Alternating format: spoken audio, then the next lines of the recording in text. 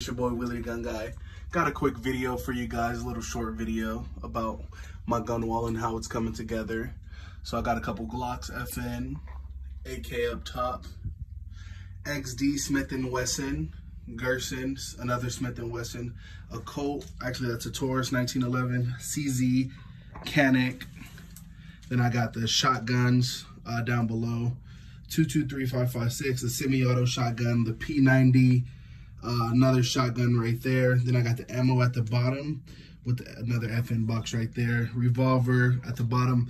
For the empty slots, I already have guns for them. They're just missing right now, like somewhere stashed around the house, or, you know, let me guys know what you guys think about my gun wall, though. I'm gonna make a, what do you call it, 2021 gun collection video soon, guys. Let me know. Comment down below which is your favorite.